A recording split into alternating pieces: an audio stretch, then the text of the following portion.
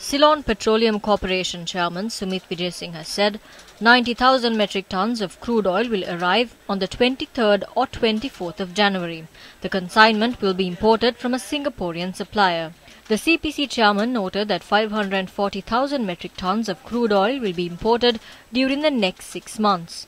These purchases would be made on credit through letters of credit opened by a state bank. The date of making the payment would be decided based on conditions listed in the letters of credit. Meanwhile, the Ceylon Petroleum Corporation has asked the Ceylon Electricity Board to open its own letters of credit to import fuel.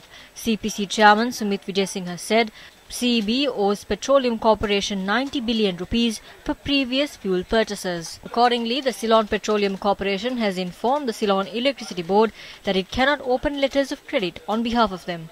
Our revenue is deposited straight away in People's Bank, and we have to depend on the People's Bank to get the foreign currency.